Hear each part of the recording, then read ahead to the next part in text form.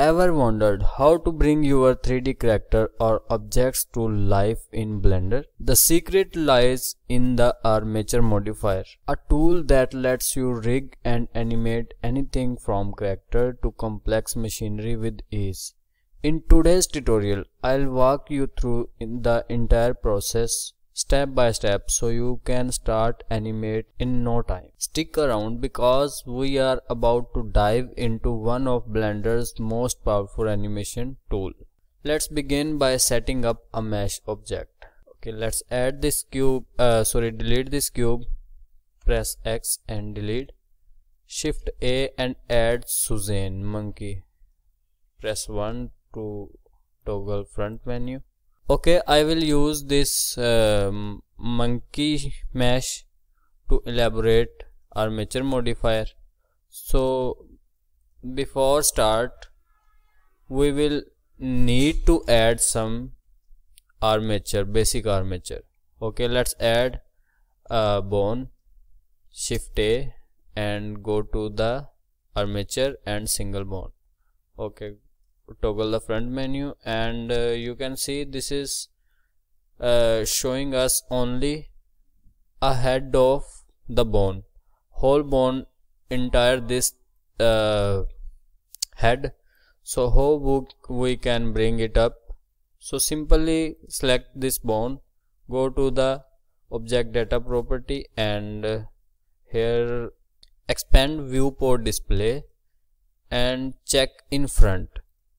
You can see now this is in front where you can move your scene.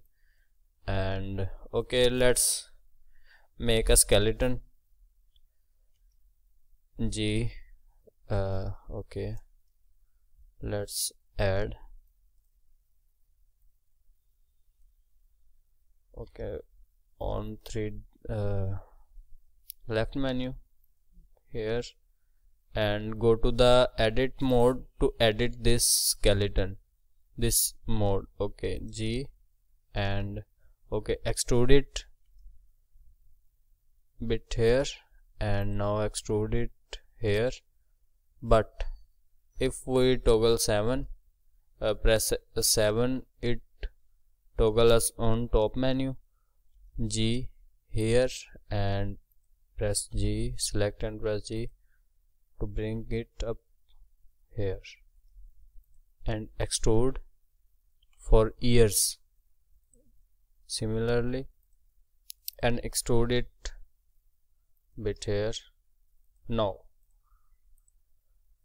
here is our skeleton and okay, let's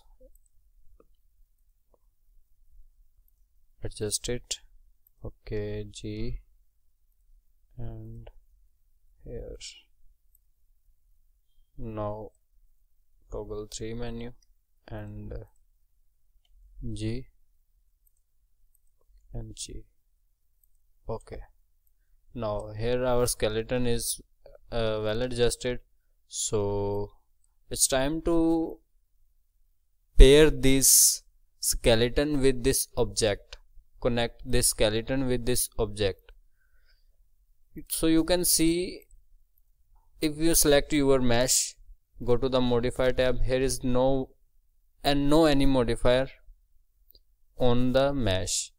So if we select first mesh hour and press Ctrl and our shift and select this skeleton, right click or press Ctrl P and here's bunch of options. You just select this one with automatic weights.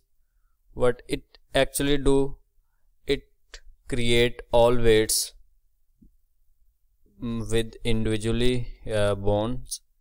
So you can see here, if I want to select this mesh, go to this vertex group, vertex property menu, and you can see this is for bone 1, 2, 3, 4, 5 and also all bones. So this create its weight. So this option, parent option, create its weight, and now you can see if you select this mesh, automatically add this armature option and select this armature. And if you check this option, it deform the mesh very smoothly and nicely. Okay, let's check it. The bones deform mesh well or not. Okay, let's select this ear shape and R, rotate it, so you can see this is okay. And now you can see it's working good. Toggle to the front menu, press R. Now you can see this is also good, nice. And here the main parent of this skeleton. Okay, now here you can add subdivision surface also to get smoother shape. Increase it. And now if you can see, if I place this subdivision on top, you can see if I want to the pose mode and rotate it, you can see our cursor not doing well, flickering. And if I want to add this bottom the armature tab, and you can see if we move this weights, you can see it smoothly work. It cannot the messy for our system, so this is right way to add subdivision surface behind the armature tab. And now you can select it. The armature modifier offer a few settings. Preserve volume. This keep the shape of the model more natural when bending, so part don't distort as much.